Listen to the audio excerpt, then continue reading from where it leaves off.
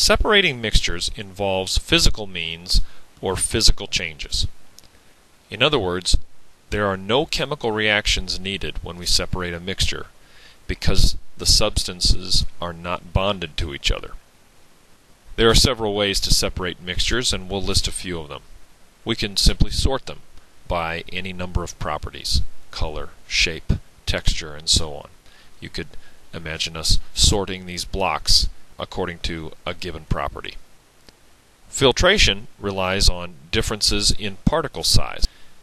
If we have a mixture and we run it through a filter, if we choose the size of the filter properly, the smaller particles will travel through the filter and the larger ones will be left behind, and we will have thus separated that mixture. This is a good time for this vocabulary word, filtrate. The filtrate is the portion of a mixture that passes through a filter. So let's say we have a mixture of salt water and sand.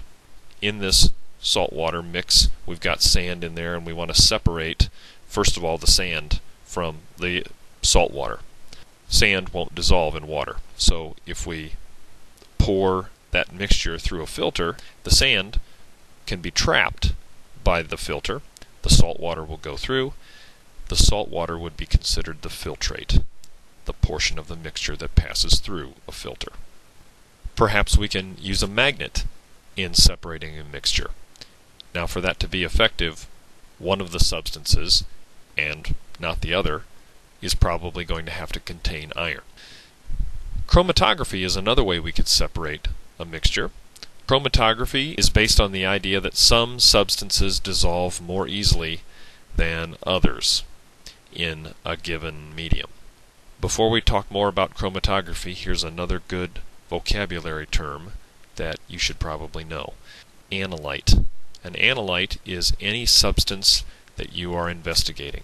It's a fancy term for what we're studying, or what we're trying to find the mass of, or what we're trying to find the percentage of mass of a certain mixture. An analyte is a general term for any substance that we're investigating. In paper chromatography, you can see here the picture on the right, we've got overhead marker ink that we are separating into its various colors. In other words, black overhead marker ink is a mixture of, and it's a little hard to see here, but there's definitely some yellow in there, looks like some red, and looks like some blue. Another type of chromatography is column chromatography. And in this case, we have a long tube. Let's simplify it to just simply be this nice vertical column here with an opening at the bottom, and there's some sort of medium in here represented by the dots, and this purple represents the mixture of red and blue that we want to separate.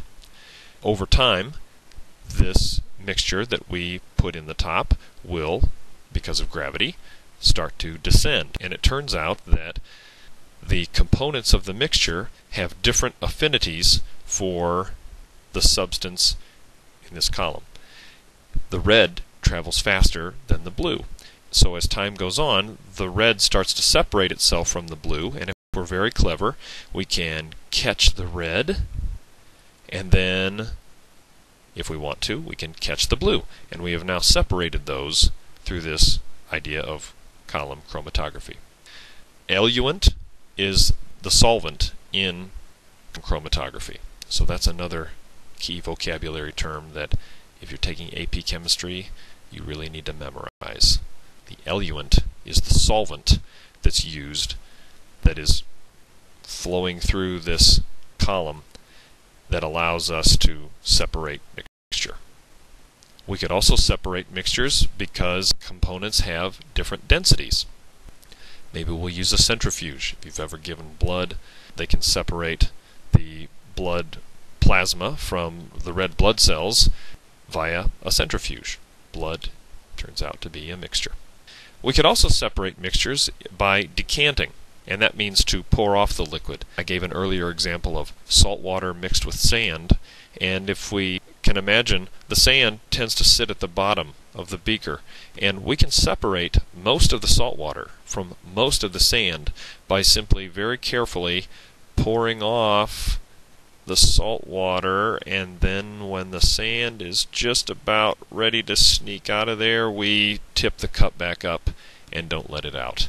So decant is a fancy term for pouring off the liquid. A separatory funnel is based on density. You can see in this picture on the right, you can see that the greenish liquid is more dense, the yellowish liquid is not as dense, and what we do down here is we turn this stopcock and the green liquid starts to run out. Green liquid starts to run out, and when the green liquid has pretty much all run out and the yellow is just going to try to escape, then whoop, we turn that stopcock and prevent the yellow from getting out. Thus we've separated the green from the yellow.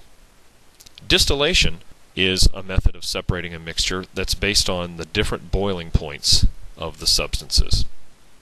That is, the different vapor pressures that the substances have. So here's a picture of a distillation setup. Right here in this flask we have the mixture, one of which will boil off at a lower temperature than the other one. So the one that boils off at a lower temperature will turn into a vapor and fills the upper part of this flask and travels up here and down through this tube. Well, when it gets to this portion of the apparatus, we have surrounded, okay, this is in 3 dimensions, we've surrounded this part of the tube with water, which cools this vapor, causing it to condense, and then we catch the more volatile substance over here on the left. Of course, you have to monitor this. You can't simply set it up and come back the next morning, because what will have happened is all of this mixture will have ended up down here. So you have to stop it at the right time. When almost all of the more volatile substance has been captured in here, then we remove the heat and stop, and that will have successfully then separated the more from the less volatile substance.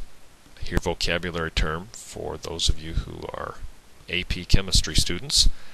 The distillate is the more volatile substance, or distillate. I've heard it pronounced both ways.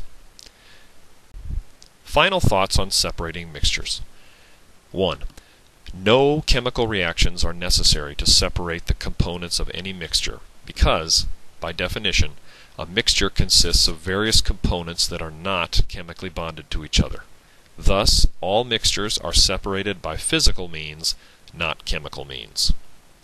2. Various methods to separate the components of a mixture are filtration, magnetism, paper and column chromatography, density, and distillation.